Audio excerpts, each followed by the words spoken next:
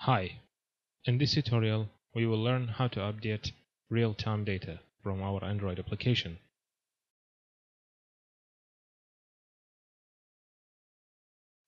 In Firebase Database Helper class, let's create the methods for updating and deleting data.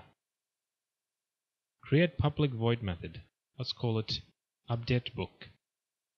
Create three parameters: the key of the book node, the book object, and an instance of the data status interface. Let's update the books node for the child with this key. Call setValue. Give it the new book object. To determine if this operation completed successfully, add onSuccessListener. OnSuccess, call data is updated from the interface data status. That's it for the update method. Now let's create delete method. Create public void method. Let's call it deleteBook. Create two parameters: the key of the book node and an instance of the data status interface. To delete data from the books node, specify the child and call setValue. This time pass null value. Notice here, if the node does not have a value or null value, then it will be deleted automatically. Add onSuccessListener. OnSuccess, call data is deleted from the interface data status. Now let's create the activity that will handle these two methods. Create new activity and empty activity. Let's call it book details activity. Click Finish.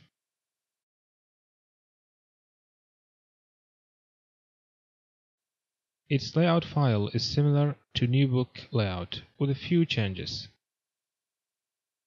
Switch to text mode. Select all and copy it. Go to book details layout. Change the mode to text. Delete everything and paste the code here.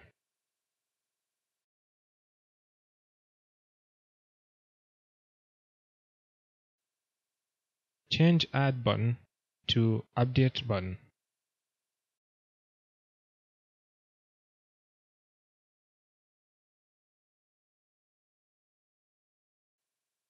Make space for Delete button.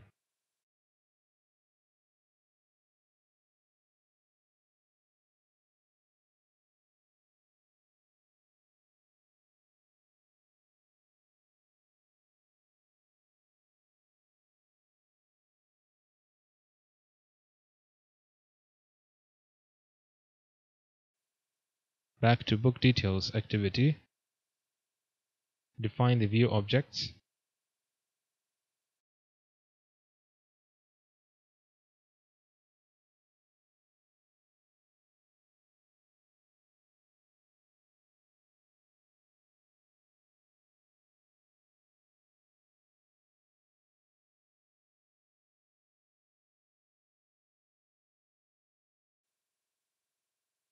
Initialize them after inflating the layout.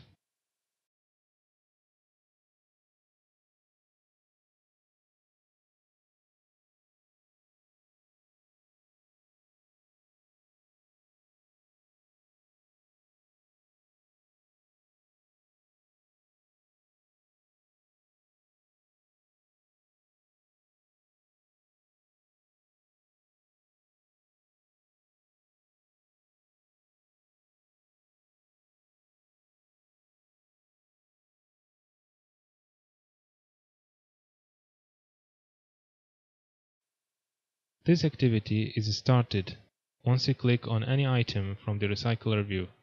So we need to add onClickListener on each item. Open Recycler View Config. Once the book item view is instantiated, that means the constructor is being called. And here, on item view object, set onClickListener. OnClick create an intent object, give it the context, and the activity we want to start is book details activity dot class. Along with the intent object, pass the book's data.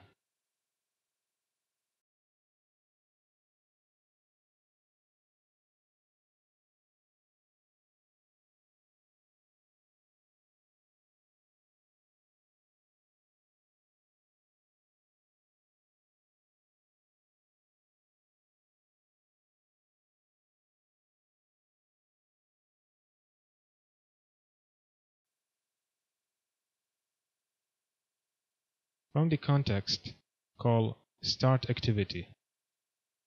Give it the intent object. That's it.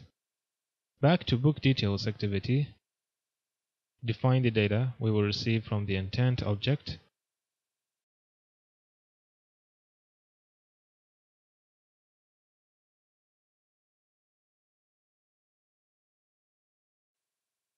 Get the data from the intent object.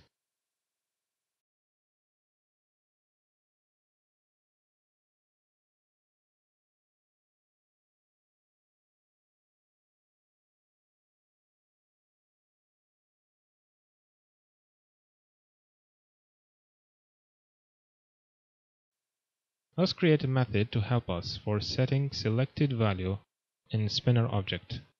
This method will return the index of the item. Let's call it getIndex spinner item. Create two parameters, the spinner object and the item's name. Create an integer variable, call it index, and set it to 0. Create for loop to loop through spinner items. If the spinner's item at this position is equal to this string, then index is equal to this position. Stop the loop and return the index. Now to set the selected item in spinner object, call setSelection with the help of getIndexSpinnerItem. Give it the spinner object and the category name. Set onClickListener on update button. OnClick, instantiate book object and populate its content from the view objects.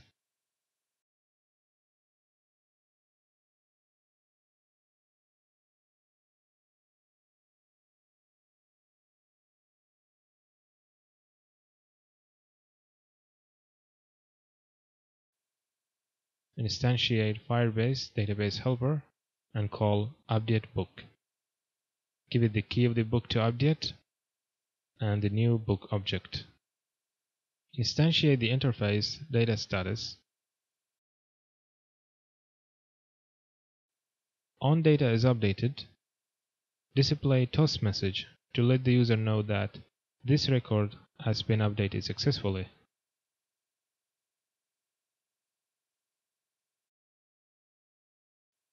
In the same way, set onClickListener on delete button. Instantiate Firebase database helper and call deleteBook. Pass it the key of the book to delete. Instantiate the interface data status. On data is deleted, display toast message to confirm that.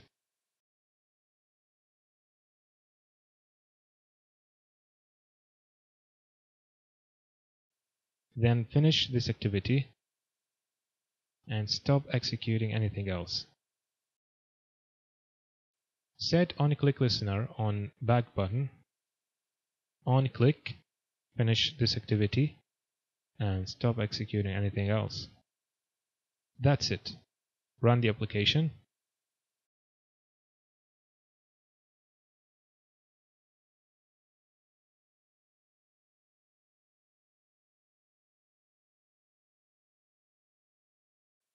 Click on any item. Oh, I forgot to center delete button. Let's fix that.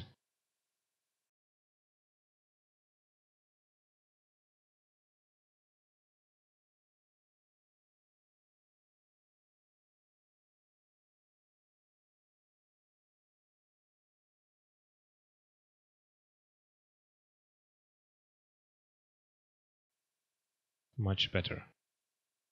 And I think I forgot to set the values for the view objects. Let's fix it.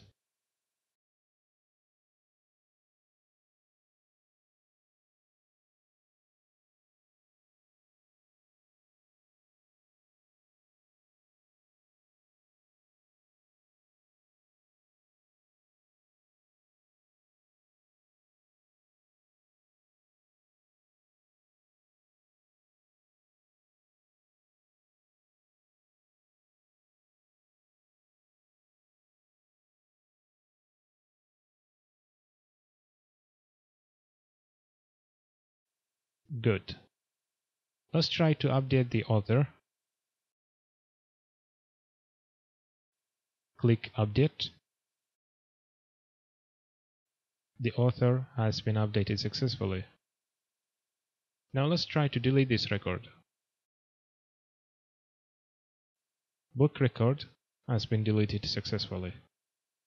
In the next tutorial, we will learn how to make the insert, update, and delete operations allowed just for the authenticated users by creating login, register, and logout functionalities. That's all for this tutorial. I hope it was easy to follow and helpful. Thanks for watching.